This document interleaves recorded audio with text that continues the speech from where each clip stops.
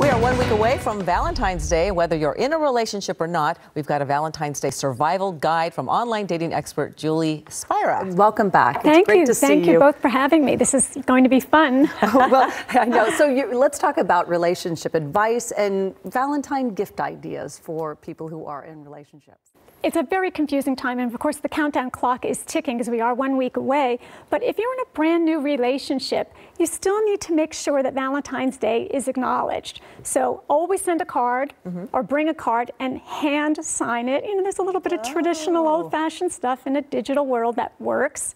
And even though $2 billion is spent on flowers every year, you don't need to buy the most expensive roses. How about picking up one long stem rose or perhaps a dozen tulips? Okay, that works. Yeah, I like that. Well, what about if you're single, though? How do you land a date for Valentine's Day?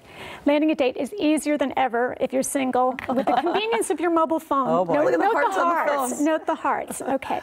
Sign up for a mobile dating app ASAP, whether it's Bumble or Tinder or even Match.com and OkCupid of mobile apps. And don't worry about the photographer. Grab some photos from your Facebook profile of some recent shots. We want to know that it actually does look like you. And write a few sentence bio and just say, I'm in the mood for love, and you know, Valentine's Day would be great to have a date. That would be great. So that's nervy. I would say. But what about, there are people who have never done any dating online, no services, no apps. If they are thinking, okay, this Valentine's Day, I'm going to do it, where do they even begin?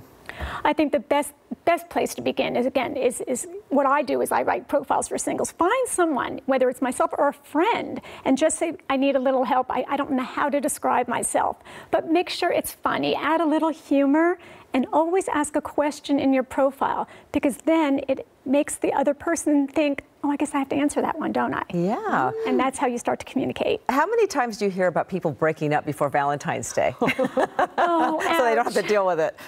You know, the pressure of Valentine's Day is like the pressure of any big holiday, like over Christmas. And if somebody thinks it's also proposal season, oh my, I need to pony up a ring, or I need to say I love you for the first time and I'm just not feeling it, sometimes the easier way to go is to bail. So if you do that, please, not in a text, not in the phone, not on an email. Have a conversation with someone if you don't see it going the distance. Yeah, that would be the cowardly way to do it, text. I'm breaking up with you. I'm done. Can you imagine? Probably kids do it these days, or maybe some adults. I feel like we read some celebrity who did it a while ago. Oh, It's just boy. Like, oh, Yeah. ouch. Well, Julie, you look beautiful in your Valentine's Day red, so thank you so much for joining us, and Thanks come for back for having more me. dating advice for people who need to have help on that online stuff. Very confusing. It is. Right. If you want to have more online dating tips, you can go to Julie's website. That is cyberdatingexpert.com.